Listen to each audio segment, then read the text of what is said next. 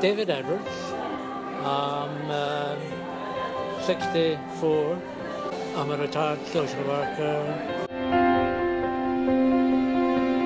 I started losing my sight in 1979 with inflammation of the retina, which was okay. I was able to work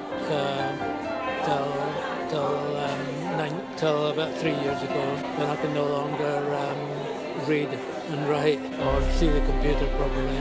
The inflammation of the retina was treated in 1979, but there's been wear and tear since then, made the condition deteriorate. I lost my ability to drive in 1992, but the social therapies deployed me and I was able to work till 3 years ago. The problems it's caused, you experience the feelings of loss.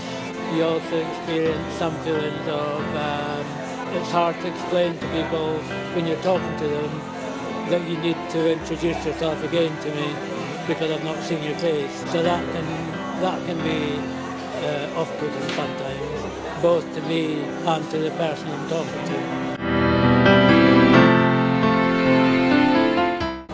I knew of DBA for several years, so about 3 years ago when I gave up my work and I took part in some of the sporting activities. For example, the cricket. I did cricket for the first season, Dorset Dolphins, and I've joined the group doing visually impaired tennis, and I do running as well. National Park Run, Bournemouth Park Run, and I have a guide running with me every week. And as it happens, I've introduced another runner to Bournemouth Park Run. I've done the virtual rowing a couple of years with for DBA, helped with fundraising. And I did not this year, but last year I did a sponsored 10k run with DBA, and I got a guide to because I only run with a guide.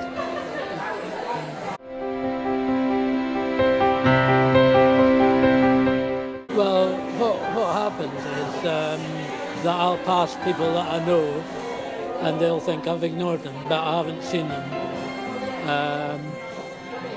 Or again, as I say, I might see somebody in one part of the room and see them in another part of the room and still not recognise them. So until you've worked it out, so yeah, it can be off-putting to both me and them. I have found with a dog that people will stop and talk to you. So I've found more neighbours since I've had the dog in 7 months than I have in 30 years of living in the same place, which is quite amazing.